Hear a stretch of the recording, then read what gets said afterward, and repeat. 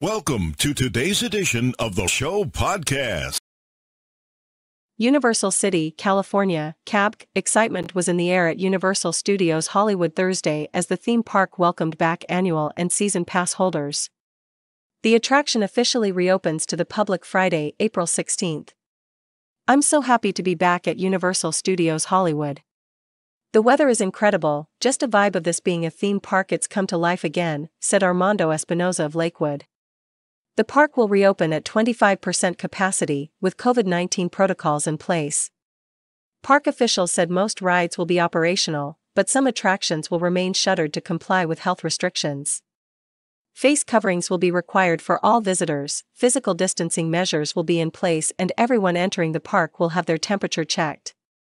Reopening California. What to expect when Universal Studios Hollywood reopens Friday.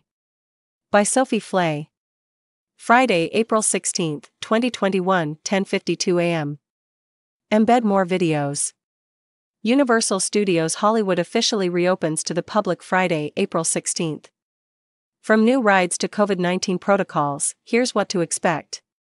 Universal City, California, KABC, excitement was in the air at Universal Studios Hollywood Thursday as the theme park welcomed back annual and season pass holders.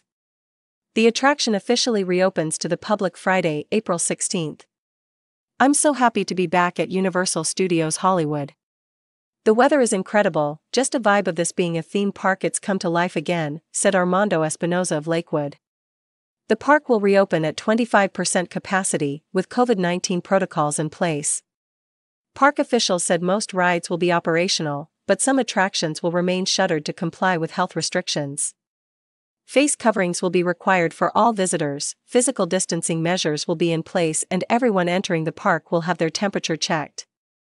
Disneyland ticket website flooded with demand on first day of sales ahead of April 30th reopening. 2 weeks before Disneyland Resort's scheduled reopening, the Disney Parks website offering tickets and reservations was flooded with demand on the first day of sales. "It feels incredible to even be in this atmosphere and be a kid again," said Jennifer Lopez of Pasadena. "Since we've already been through so much over this past year, and really grateful for us to be here right now. It has been more than a year since visitors have been able to experience their favorite rides." New attractions include The Secret Life of Pets, Off the Leash, and Gift Shop. Universals are home away from home, so we're very excited to be here and just so happy to ride The Secret Life of Pets.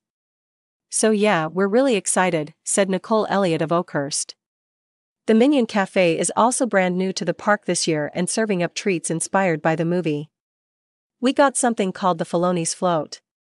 This is blue raspberry with banana yogurt and then banana candy on top over here at Minion's Cafe," said Espinoza.